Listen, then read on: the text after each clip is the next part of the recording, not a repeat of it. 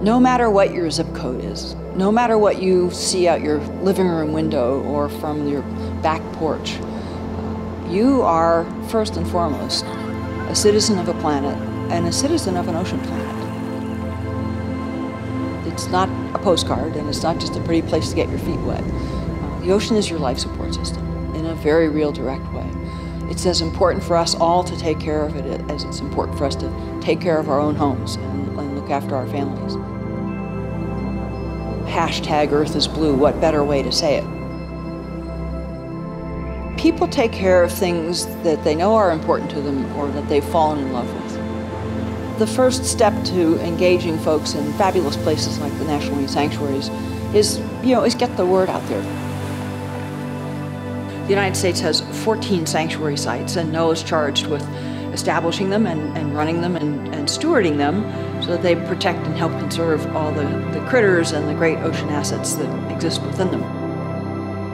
They don't belong to NOAA, they belong to all of the citizens of the United States, just like our parks.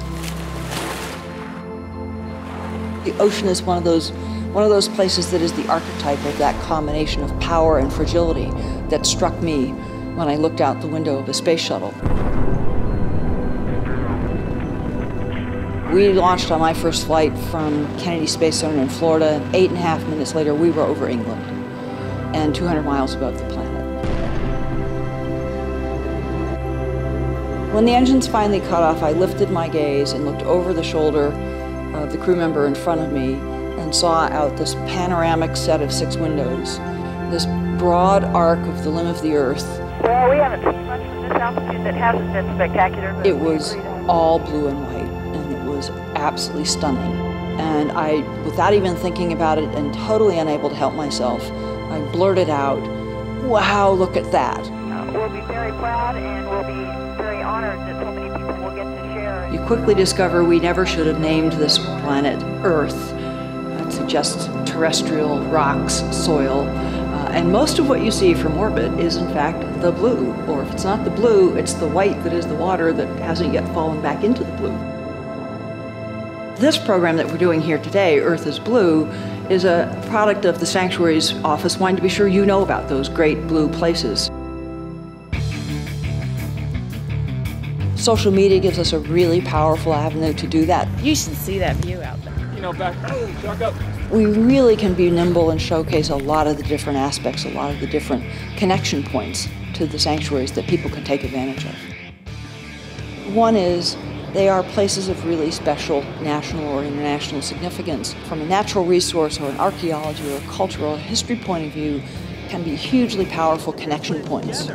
The second thing is just setting aside those special places and leaving them in various degrees undisturbed ensures that we have safe zones, if you will, in the ocean where the natural resources of the ocean can continue to flourish even as human population grows and the planet changes around it.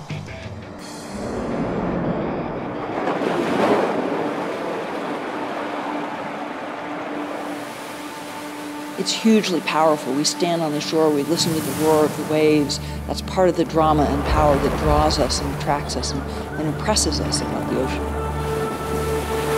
But it can give us a false sense that it is so immense and so powerful that it will always be fine and nothing we could do could ever matter. So the ocean is both hugely powerful and exquisitely life-giving. We truly do live on a blue planet. Help draw others to the opportunity, the obligation, the imperative, but also the fun and the real joy of taking care of the ocean.